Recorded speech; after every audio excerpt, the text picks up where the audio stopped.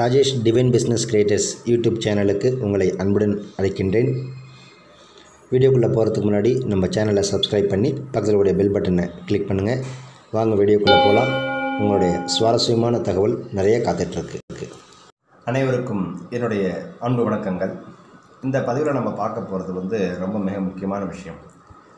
Sir, பரிகாரங்கள் first சரியா? பரிகாரங்கள் சரிதானா?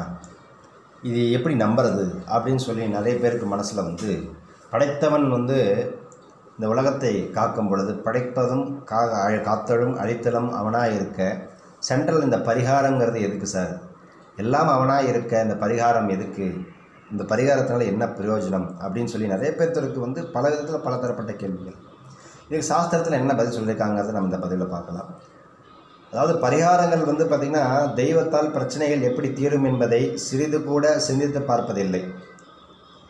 மனிதர்களுக்கு இந்த நேரும் பிரச்சனைகளை பார்த்திங்கன்னா பரிகாரம் என்ற ரப்பரால் அழிக்க முடியாது. அதுதான் முக்கியமான விஷயம். நான் ஏற்கனவே சொல்லியிருப்பேன், பரிகாரங்கள் பலத்தை தான் கொடுக்குமே தவிர அதனால் உங்களுக்கு அந்த கவலையை தீர்ந்துடும் அப்படின்னு நினச்சிக்க வேண்டாம். எப்படி ஒரு மூட்டு வலி வந்துருச்சு, நிறைய பேருக்கு மூட்டு வலிக்கு மாத்திரை போட்டால் அது ஒரு பெயின் கில்லராக தான் இருக்குமே தவிர மூட்டு வலி போகாது. அது மாதிரி தான் பரிகாரங்கள்ங்கிறது. அப்படி தான் உங்களுக்கு ஒரு பிரச்சனை இருக்குன்னா அந்த பிரச்சனையை தீர்ப்பதற்கு உண்டான ஒரு வழிதானே தவிர பிரச்சனையே தீர்ந்துடும் அப்படின்னு நினச்சிக்க வேண்டாம். அது தப்பு. அப்போது இப்போ இதெல்லாம் இதுக்கு பார்த்திங்கன்னா நிறைய வாசகர்கள் பார்த்திங்கன்னா அந்த பொது விழாக்களில் நீங்கள் கூடும்போதெல்லாம் பார்த்திங்கன்னா நிறைய பேர் பார்க்குறாங்க, பேசுகிறாங்க. அப்படிப்பட்டவர்களெல்லாம் சந்திக்கும்போது என்ன சொல்கிறாங்க, அந்த நிறைய கேள்விகள் எல்லாம் கேட்கின்றன. அந்த கேள்விகளில் ஒரு கேள்வி நிச்சயம் இந்த கேள்வி இருக்கும். ஜாதகம், கைரேகை, ஜோதிடம், பரிகாரங்கள்லாம் நீங்கள் நம்புறீங்களா அப்படின்னு சொல்லி நிறைய பேர் கேட்கக்கூடிய விஷயங்கள் இருக்குது. நான் இதில் சொல்கிறது விஷயம் என்ன அப்படின்னா, ஜாதகம், கைரேகை இதெல்லாம் ஒரு வகையான கேள்விகள் சம்மந்தப்பட்ட பார்த்திங்கன்னா அதெல்லாம் ஒரு மேத்தமேட்டிக்ஸ், ஒரு கால்குலேஷன்ஸ், அவ்வளோதான். பரிகாரங்கள் எல்லாம் இப்போது வந்தது. இதெல்லாம் இப்போ இதெல்லாம் இந்த நம்ம காலகட்டத்துக்கு அந்த மாதிரி இந்த பரிகாரங்கள் எல்லாம் இப்போ வந்த விஷயம். அப்போது என்னை பொறுத்த வரைக்கும் எப்படி சொல்கிறேன் அப்படின்னா, ஜாதகம், கைரேகை இந்த இரண்டெல்லாம் பார்த்திங்கன்னா ஒரு காலத்தில், அதாவது சித்தர்கள் இருந்த காலத்தில் மிக திறமையான ஜோதிடர்கள் வாழ்ந்த காலத்தில் உண்மையாக இருந்திருக்க வாய்ப்புகள் அது ரொம்ப அதிகம். ஏனென்றால் அவர்கள் அவைகளை பற்றி நன்கு அறிந்து வைத்திருந்தனர்.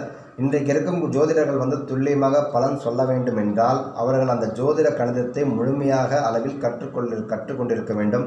இப்போது அப்படிப்பட்ட ஜோதிடர்களின் எண்ணிக்கை ரொம்ப ரொம்ப ரொம்ப இஸ் லீஸ், வெரி வெரி ரொம்ப ரொம்ப கம்மி. நான் ஏற்கனவே நிறையா சொல்கிறேன், அதனால புரிந்து கொள்ளுங்கள்.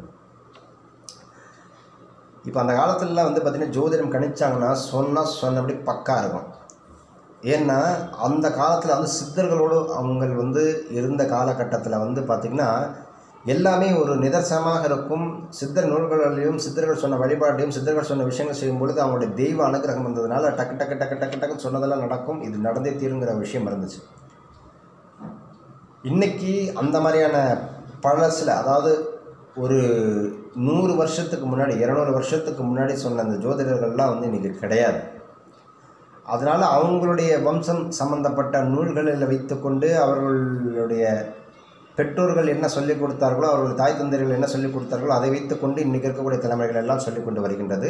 இன்றளவும் அவங்க கற்றுக்கொண்டு தான் இருக்கிறாங்க. அதுக்காக அவங்க சொல்கிறதெல்லாம் தப்புன்னு நான் சொல்ல வரல. அதுக்கு நிறைய விஷயங்களை கற்றுக்கணும். ஜோதிடங்கிறது மிகப்பெரிய ஒரு கடல். அது அவ்வளோ சீக்கிரம்லாம் அதை நம்ம கற்றுக்கிட்டு டக்கு டக்குன்னு சொல்லிட முடியாது. என்ன இப்போ தேவையோ அதை மட்டும் எல்லாம் கற்றுக்கிட்டு இப்போ எல்லாருக்கும் ப்ரொடெக்ஷன்ஸ் கொடுத்துட்ருக்காங்க. ஸோ என்னை பொறுத்த வரைக்கும் என்ன அப்படின்னா, இது எல்லாம் ஒரு கால்குலேஷன் தான். அதுதான் லைஃப்னு சொல்லி முடிவு பண்ணிவிட்டு நீங்கள் முடங்கிட வேண்டாம். அப்போது ஜோதிடம், கைரேகை, வாஸ்து, எண் பலன்கள் என்கிற இந்த வார்த்தைகள் எப்போதும் வியாபார பொருளாக மாறி நிறைய வருடங்கள் எல்லாம் ஆயிடுது. அதாவது மாதாந்திர டூர் போட்டுக்கொண்டு லாட்ஜில் ரூம் எடுத்து தங்கி ஜோதிடம் செல்பவர்கள் எண்ணிக்கைலாம் இப்போ ரொம்ப ஜாஸ்தி. மக்களும் எதை தின்றால் பித்தம் தீருங்கிற இந்த இன்றைய தங்களுடைய பிரச்சனையிலிருந்து எப்படியாவது விடுபட வேண்டும்ங்கிற அப்படிப்பட்ட நபர்களை எல்லாம் தேடி போகின்றனர். இன்றைக்கும் அவர்களும் சில பரிகாரங்களை செய்தால் எல்லாம் சரியாகிவிடும் அப்படிங்கிற அந்த சொல்லி வாய்ஜெல்லாம் பேசி அமௌண்ட் எல்லோரும் பே பண்ணுறதா இருக்கிறாங்க. பரிகாரம் செய்தால் பிரச்சனைகள் எப்படி தீரும் என்பதை அவர்கள் சிறிது கூட சிந்தித்து பார்ப்பதுங்கிறது தான் ஒரு இல்லை அப்படின்னு சொல்லுவேன் நான். பரிகாரங்கள் பண்ணாலும் பிரச்சனை தீராதுங்க. முதல்ல நான் நிறையா பேருக்கு நான் சொல்லிட்டு இருக்கிறது அதுதான். பிரச்சனைகள் பரிகாரங்கள் வந்து பலத்தை தான் கொடுக்குமே தவிர பிரச்சனைகள் தீர்ப்பதற்குண்டான வழியை கொடுக்காது. முதல் புரிந்து கொள்ள வேண்டும். மனிதர்கள் தவறு செய்தால் அதற்குண்டான தண்டனை உண்டு. கடவுள் வந்து தண்டித்து விடுவார். கடவுள் நம்பிக்கை இல்லாதவர்கள் அதை இயற்கை என்று அழைத்து கொண்டாலும் தப்பில்லை. மனிதர்களுக்கு நேரும் பிரச்சனைகளை பரிகாரம் என்ற ரப்பரால்லாம் அழிக்க முடியாதுங்கிறத நீங்கள் புரிந்து கொள்ள வேண்டும். ஒரு குறிப்பிட்ட ராசிக்காரர்களுக்கு குறிப்பிட்ட நவரத்தின கற்களை போட்டால் பிரச்சனைகள் காணாமல் போயிடும், வீட்டில் வந்து செல்வ செழிப்பு என்றும் வந்து ஜெமாலிசிஸ் என்று தன்னை சொல்லிக்கொள்பவர்கள் அடித்து கூறுகின்றார்கள். எல்லா நவரத்தினங்களும் வந்து பார்த்திங்கன்னா அழகானவை தான். அதற்கென்று தனிப்பட்ட முறையில் எந்தவித சக்தியும் கிடையாது. உடம்பிலும் அணிந்து கொள்ளலாம், பார்ப்பதற்கு அழகாகவும் அந்தஸ்தாகவும் இருக்கும். அது வந்து ஒரு விஷயமும் சொல்கிறாங்க. இது வந்து ஒரு அணிகலன். எனக்கு தெரிந்தவரை வந்து எத்தனையோ பேர் வந்து பார்த்திங்கன்னா இந்த ஜெமாலஜி ஜோதிட விஷயத்தில் நிறைய பேர் ஏமாந்தும் போயிருக்காங்க. ஆனால் இதை யாரும் வந்து வெளியே சொல்கிறதும் இல்லை. இதய நோயாளிகள் வந்து பார்த்திங்கன்னா எனர்ஜெட்டிக் ஸ்டிக்கை வந்து கையில் வைத்து கொண்டால் இதயத்தில் வந்து 90% அடைப்பு இருந்தாலும் கூட பைபாஸ் சர்ஜரி செய்ய வேண்டிய தேவையில்லைன்னு கூட சொல்கிறாங்க. இதெல்லாம் நம்புற மாதிரி இருக்காங்கிறது எனக்கு தெரியல. மக்களுக்கு இந்த ஒரு விஷயம் வந்து எல்லாம் தெரியாதான் கூட நீங்கள் நிறைய பேர் கூட கேட்கலாம். தெரியும், இருந்தாலும் அவர்களுக்கு மனநிலையில் எது நல்லது எது கெட்டது என்று பகுத்து பார்க்கும் அளவுக்கு அந்த பொறுமைங்கிறது இல்லாதனால தான் நிறைய இடத்துல மக்கள் வந்து ஏமாந்து போகிறதுக்கு காரணம். லட்சக்கணக்கில் பணத்தையும் செலவு செய்கிறார்கள்.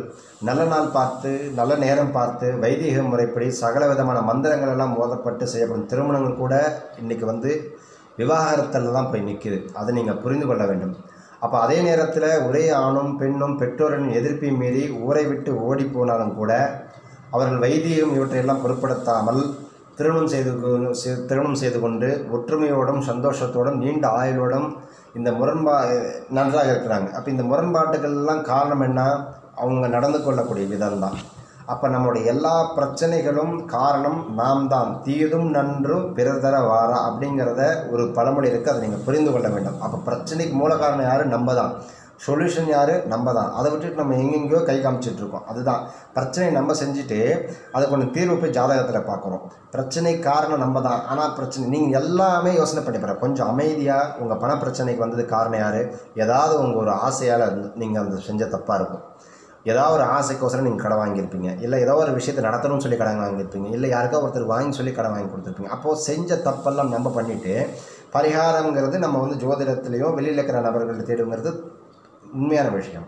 அடுத்ததாக சொல்லும்போது பார்த்திங்கன்னா அதற்கேற்ப வந்து பார்த்திங்கன்னா நம்மளுடைய நல்ல செயல்களுக்கும் கெட்ட செயல்களுக்கும் நம் நடந்து கொள்ளக்கூடிய முறை தான் இதில் மிக முக்கியமான கருதப்பட வேண்டியது. அப்போ நம்மை மீறி வந்து ஒரு சக்தி இருப்பதை நாம் ஒப்புக்கொண்டே தீர வேண்டும். காரணம், அந்த சக்தியை வந்து நீங்கள் கடவுள் என்றும் கடவுள் நம்பிக்கை இல்லாதவர்கள் இயற்கை என்றும் அழைத்து கொண்டாலும் அது வந்து தப்பு கிடையாது. அந்த சக்திக்கு நாம் அனைவரும் கட்டுப்பட்டு நடந்தாக வேண்டும். சிலருக்கு மனிதனை படைத்து கடவுள் தானா என்பதில் கூட சில பேருக்கு சந்தேகம் இருக்கும். சில பேருக்கு வந்து பார்த்திங்கன்னா கடவுள் மேலேயே கோபம், கடவுளே இல்லைங்க அப்படின்னு சொல்லி நிறைய பேர் திட்டுறவங்களாம் இருக்காங்க. அப்போ ஒரு வீட்டை வடிவமைத்து கட்டியது ஒரு பொறியாளர் என்று சொன்னால் ஒப்புக்கொள்வார்கள். மனிதனை படைத்து இறைவன்தான் அப்படிங்கிறத ஒப்புக்கொள்ள மறுத்து விடுகின்றார்கள். அப்போது கடவுள் மனிதனை பார்த்து ஒரு விஷயத்தை கேட்டாலும் கூட என்ன வேணுங்கிறத நிறைய பேர் சொல்ல தெரியாது. ஆனால் கடவுளை தான் நம்ம நிறைய பேர் குத்தம் சொல்லிகிட்டு இருப்போம். அப்போது ஒரு 3 வேளையும் எதை உள்ளே போட்டாலும் எரிக்கும் ஒரு ஜான் வயிறு, பார்க்க 2 கைகள், 2 கண்கள், கேட்க 2 காதுகள், உணவு உண்ண வாய், பற்கள், நாக்கு, பேசுறதுக்கு குரல், நான்கள், எல்லா உறுப்புகளையும் அடக்கி வாசிக்க மூளை என்கிற ஒரு சுப்ரீம் கோர்ட்டு, இந்த மாதிரி நிறைய விஷயங்கள் கடவுள் படுத்தி வைத்திருக்கின்றான். இதை காட்டிலும் ஒரு பெரிய ஆச்சரியம் சொல்லணும் என்ன அப்படின்னா, உரலில் அரிசி போட்டு மாவாக மாற்றி தண்ணீர் விட்டு ஆட்டுவார்கள். ஆனால் நாம் சாப்பிடும்போது நமது உணவை வாயில் அரைப்பதற்கு உமிழ்நீர் வந்து எங்கிருந்து வருதுங்கிறத நீங்களே டிசைட் பண்ணிக்கோங்க. இப்போ மாவு ஆட்டுறோம் அப்படின்னா அந்த மாவுக்கு தண்ணி போட்டால் தான் மாவு ஆற முடியும். அதே மாதிரி சாப்பாடு சாப்பிட்றோம், அந்த சாப்பாடுக்கு அரைக்கிறதுக்குள்ள தண்ணி வேணும் இல்லையா? அதுக்கு தண்ணி உமிழ்நீருங்கிறது யார் கொடுத்தது? அது இறைவனால் படைக்கப்பட்டது. அப்போ அந்த உமிழ்நீரை சுரப்பது யார்? இறைவன் படைப்பில் மனிதன் மட்டும் அதிசயம் கிடையாது, எல்லாமே அதிசயமானது தான், பாதுகாப்பானது தான். அதாவது என்ன சொல்கிறது, புளியம்பழம் பிசுபிசுப்பாக உள்ள ஒரு பொருள், அது மரத்திலிருந்து கீழே விழுந்தால் அது பிசுபிசுப்பு மண்ணில் ஒட்டி கொண்டு யாருக்குமே உபயோகப்படாமல் போய்விடும். அப்போது அதுக்கோசரம் வந்து அந்த புளியம்பழத்தை வந்து அதில் வந்து நம்ம விட்டுறதில்லை, அதை நம்ம யூஸ் பண்ணிட்டு தானே இருக்கோம். அதே போல் தான் தென்னை மரம் வந்து பார்த்திங்கன்னா உயரமாக வரக்கூடிய ஒரு மரமாக இருந்தாலும் கூட அவ்வளோ உயரத்திலிருந்து ஒரு தேங்காய் விழுந்தாலும் அது வந்து சிலது உடையுது, சிலது உடையறதில்லை. அப்போது தேங்காய் அவ்வளோ உயரத்திலிருந்து விழுந்தாலும் உடையாமல் இருப்பதற்காக தேங்காயை சுற்றிலும் ஷாக் அப்சர்வர் அப்படின்னு சொல்வது போல் ஒரு என்ன சொல்லுவாங்க, அதுக்கு ஒரு நார் இருக்கும். பார்த்துருக்கீங்களா? தேங்காய் விழும்போது அது நாரோடு தான் வரும். அப்போது இப்படி நாள் முழுவதும் இறைவன் படைத்த பொருட்களையும் அந்த பொருட்களுக்கு அவன் செய்து வைத்துள்ள பாதுகாப்பு ஏற்பாடுகள் பற்றி நிறைய சொல்லிகிட்டே போனான். அப்போது வெறுமனே கோவிலுக்கு போய் நெற்றியில் விபூதி குங்குமம் வைத்து கொண்டு கடவுளை கும்பிடுவதால் மட்டுமே நமக்கு நிம்மதிங்கிறது கிடைத்து விடாதுங்கிறத நீங்கள் புரிந்து கொள்ள வேண்டும். நம்முடைய எண்ணங்களும் செயல்களும் தூய்மையாக இருக்க வேண்டும். இதுதாங்க வந்து நான் ஆரம்ப நாள்லேருந்து இந்த நாள் வரலையும் சொல்லிகிட்டு இருக்கேன். நம்ம குபேரன் பணவசிக்கலை பயிற்சி வகுப்பில் பொறுத்த வரைக்கும் என்ன பண்ணி நினச்சிட்டு இருக்காங்க, குபேரன் பணவசிக்கலை பயிற்சி வகுப்பு போனால் நம்ம வந்து நிறைய பணம் மேலேருந்து கொட்டிடும் அப்படிங்கிறலாம் கிடையாது. குபேரனுடைய பணவசிக்கலை பயிற்சியுடைய முதல் சாராம்சமாக முதல்ல நீங்கள் புரிந்து கொள்ள வேண்டும். பணம் வசியம்ங்கிறது எதில் இருக்குது அப்படின்னா, ஏதோ பொருளில் வசியம் பண்ணி வைக்கிறதோ, இல்லை வந்து பார்த்திங்கன்னா நம்ம வந்து ஏதோ பொருளை வீட்டில் வாங்கி வச்சு எந்த இடத்த மாட்டி வச்சுக்கிட்டா வீட்டில் பொருள் வந்துருமோ கண்டா அப்படி கிடையாது. குபேரன் பண வசியக்கலைன்னா என்ன அர்த்தம் அப்படின்னா, குபேரனை முறையான வழிபாட்டின் மூலியமாகவும் நம்ம அந்த எண்ணங்களில் ஏற்படக்கூடிய வழிபாட்டின் மூலியமாக அந்த குபேரனுடைய நிதிகளில் இருக்கக்கூடிய அந்த செல்வத்தை நம்ம வந்து வசியம் செய்யக்கூடிய ஒரு அமைப்பை வந்து நீங்கள் அதில் உண்டான சீக்ரெட்ஸ், அந்த கடனை தீர்ப்பதற்குண்டான ரகசியங்கள், செல்வத்தை பெருக்குவதற்குண்டான ரகசியங்கள், அதே மாதிரி நம்ம செல்வத்தை அதிகப்படியாக ஈர்ப்பதற்குண்டான ரகசியங்கள், மேலும் கடனாளியாக திரும்ப ஆகாமல் இருப்பதற்குண்டான ரகசியங்கள், நிறைய விஷயங்கள் அதில் கற்றுத்தர போகிறோம் தான். அதுக்கு பேர் தான் குபேரன் பணவசியக்கலையே தவிர நிறைய பேர் நினச்சிக்கோ குபேரன் பணவசியக்கலைக்கு போனால் பணம் நம்ம கோடி கோடியாக வந்துடும் அப்படின்னு நினச்சிட்டு அப்படி கிடையாது. அது வந்து நீங்கள் ஒரு தடவை உணர்ந்து, அதனால தான் நான் இருக்குன்னு நிறைய பேர் சொல்லிட்டு இருக்கேன். ஒரு தடவை நீங்கள் குபேரன் பணவசியக்கலை பயிற்சி அட்டன் பண்ணிட்டீங்க அப்படின்னா வாழ்க்கையில் உங்களுக்கு ட்ரைனிங்கே தேவைப்படாது. அந்த அளவுக்கு ஒரு மிக உன்னதமான பயிற்சி. அதுக்கப்புறம் நம்ம அடுத்ததை பார்க்கலாம். இது வந்து இந்த லாக்டவுனில் ஆனதுக்கப்புறம் நம்ம அந்த பயிற்சி வகுப்பை நம்ம கண்டக்ட் பண்ணலாம். ஏன்னா நம்ம பேசக்கூடிய வார்த்தைகள் வந்து ஒருவரை மகிழ்ச்சிப்படுத்த வேண்டுமே தவிர புண்படுத்தக்கூடாதுங்கிறதுல நீங்கள் ஒரு விஷயமாக ஆணித்தனமாக இருக்கணும். பெரியோர்களை மதித்து நடக்க வேண்டும். செய்யும் தொழிலை தெய்வமாக நினைக்க வேண்டும். நம் நிலை உயரும் போது பணிவு கொள்ள வேண்டும். எல்லோரிடம் திறமை இருக்கிறது அப்படிங்கிறத நம்ம என்னென்ன ஃபஸ்ட்டு நம்ம அதை திங்க் பண்ணணும். பிறரை பார்த்து பொறாமைப்படக்கூடாதுங்கிறத முக்கியமாக புரிந்து கொள்ள வேண்டும். இது போன்ற எண்ணங்களை எல்லாம் வளர்த்து கொண்டால் நாம் மகிழ்ச்சியாகவும் நிம்மதியாகவும் வாழலாம். சரி, இப்போ நம்ம பேச வந்த டாபிக் என்ன? ஃபஸ்ட்டு பரிகாரங்கள் வந்து சரிதானா அப்படிங்கிறத தான் நான் சொல்லியிருந்தேன். உண்மையாலுமே வந்து நான் ஒன்று சொல்கிறேன் கேளுங்க. நீங்கள் எதன் மீது நீங்கள் நம்பிக்கை வைக்கின்றீர்களோ அந்த நம்பிக்கை தான் உங்களுக்கு பலமாக மாறும். பரிகாரங்கள் மீது நம்பிக்கை வைத்தால் நீங்கள் நம்பிக்கை இல்லாமல் ஒரு பரிகாரத்தை செஞ்சாலும் அந்த பரிகாரம் உங்களுக்கு ரிசல்ட் வராது. அப்போ அதே மாதிரி தான் நீங்கள் செய்யக்கூடிய தொழிலாக இருக்கட்டும், வேலையாக இருக்கட்டும், எந்த ஒரு விஷயமாக இருந்தாலும் நீங்கள் எதன் மீது உங்கள் எண்ணத்தை குவித்து அதை நம்புகின்றீர்களோ அது உங்களுக்கு நிகழ்ந்து விடுகின்றது. அப்போ ஜாதகத்துக்கு மேலே நீங்கள் நம்பிக்கை வைக்கிறீங்க, எனக்கு ஜாதகத்தினால தான் பிரச்சனை வருது, கிரகங்களால் தான் பிரச்சனை வருது அப்படி நீங்கள் நம்பிட்டீங்க அப்படின்னா நிச்சயமாக அந்த கிரகங்களாலும் ஜாதகத்தாலும் உங்களுக்கு பிரச்சனை வந்தே தீரும். எண்ணங்கள் எங்கே செல்கின்றதோ அதை பொறுத்து தான் அந்த எண்ணங்கள் உங்களுக்கு அந்த பலனை ஏற்படுத்தி தரும். அப்போது எதை நம்பணும் எதை நம்பக்கூடாதுங்கிறதுக்கு உண்டான ஒரு விஷயத்தை வந்து உங்களுடைய எண்ணங்களுக்கே நான் விட்டுறேன். அப்போது ஒரு விஷயத்தை நல்லா புரிஞ்சுக்கணும். நான் எல்லா விஷயத்துலையும் வந்து பார்த்திங்கன்னா பரிகாரங்களை பற்றி நான் நிறைய பேசியிருக்க மாட்டேன். என்னுடைய சேனல்லே பாருங்கள், நிறைய பேர் வழிபாட்டை பற்றி தான் நிறையா பேசியிருப்பேன். வழிபாட்டுக்கும் பரிகாரத்துக்கும் நிறைய வித்தியாசம் இருக்குது. பரிகார தலங்களுக்கு போங்க, இந்த கோயிலுக்கு போங்க, ஒரு நட்சத்திரங்களை பற்றி நிறையா பேசியிருப்பேன். இந்த பரிகார தலங்களுக்கு போங்க, இது ஏன் வந்து பரிகாரங்கள் செய்யுங்கன்னு சொல்லியிருக்க மாட்டேன், பரிகார தலங்களுக்கு தான் போங்கன்னு சொல்லியிருப்பேன். எப்பயுமே வழிபாடு தான் ஒரு மனிதனை மிகச்சிறந்த குருவாகவும் ஆசானாகவும் மாற்றும். ஏன்னா இப்போ இருக்கக்கூடிய பிரச்சனை தான் உங்களுக்கு வந்து குரு.